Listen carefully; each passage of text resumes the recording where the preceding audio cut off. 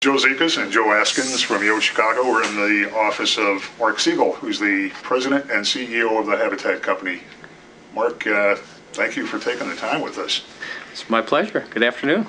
Good afternoon. We're on a beautiful sunny day, and we're looking out over one of Habitat's creations, the East Bank Club, and one of its earlier ones and one of its later ones, the Kingsbury Plaza. Exactly. Exactly. Kingsbury Plaza is our most recent development and is just an extraordinary property and has created a great community for the residents who live there. And really, the most amazing comment that I heard was when our chairman and founder, Dan Levin, said it was the best development he's been a party to in the history of his work, which is quite a statement, as you know. Because he's been responsible for some great ones. Some great ones and a lot as well. We've developed over 17,000 residential units. You mentioned Dan Levin, and you're following Dan Levin and Valerie Jarrett, who's now a senior advisor, I think her title is, to Barack Obama. Correct.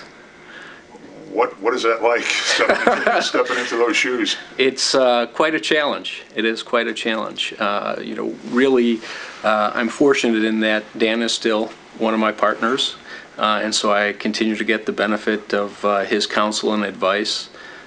Dan has probably forgotten more about real estate than I'll ever know, and has left almost anyone alive will ever know, I think. And has left such a lasting impact on the built environment here in Chicago, which has really changed the entire landscape of the city of Chicago over the years. And he and Valerie both gave a great deal to the city and really laid out a concept of civic engagement and contributions to the community that is very important to what our company brings to the table. And when Dan founded the company, he said, no project is only an investment in real estate. It's an investment in the community and the people who live and work there. And that's something that we try to live by at the company every day.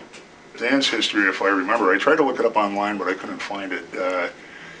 My recollection is that Dan was part of a dream team put together by Herb Greenwald. Dan, that's right. Dan did start with him, and then Herb was Mies van der Rohe's great patron.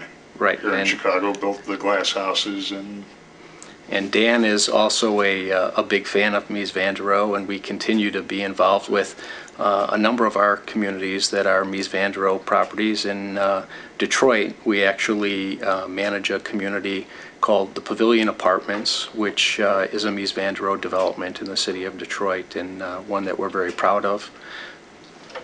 And Valerie, I'll just say, in terms of Valerie, one of the, I read a quote the other day by Peter Drucker, who people consider to be quite the management guru, and he said, he was probably the management guru. I like to think so, but I know there are differing opinions. And Drucker said, management is doing things right, and leadership is doing the right things. And I like to think that Valerie really set the bar very high for us here at the organization to make sure we're doing the right things.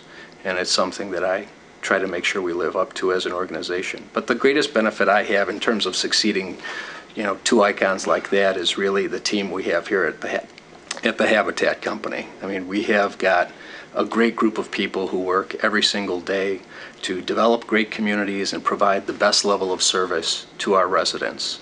And we continue to improve that team every day, but I'm really just fortunate that I get to work with the people that I get to work with.